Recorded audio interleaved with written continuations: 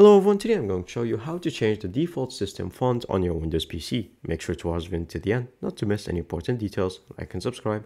So first of all, we're going to create a brand new folder on your desktop and just name it fonts and leave it right there. Then you're going to go to the settings and search for font settings.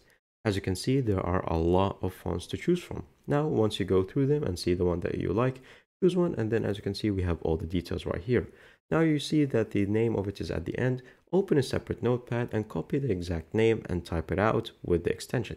Now that you have it right here, open a second tab of Notepad and then copy and paste the exact same text that I will leave for you in the description, and this was going to be your step 2.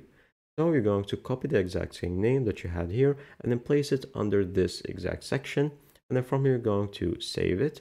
Then here save it as font.registry and then just write it down. As you can see, we have font.reg, which is the extension that we need. Finally, we're going to create a backup, so go to Registry Editor, and this is in case you change your mind for later and would like to go back to the old font.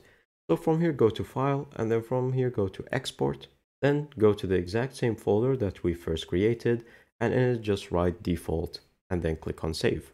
Then from here, once you close it, you're going to go back to the folder, and as you can see, we have the new font and the default one. Then double click on the font one, the new one that we just created, click on yes, and then from here, all you have to do is restart the computer, and voila. Thank you guys for watching. See you next time. Bye bye.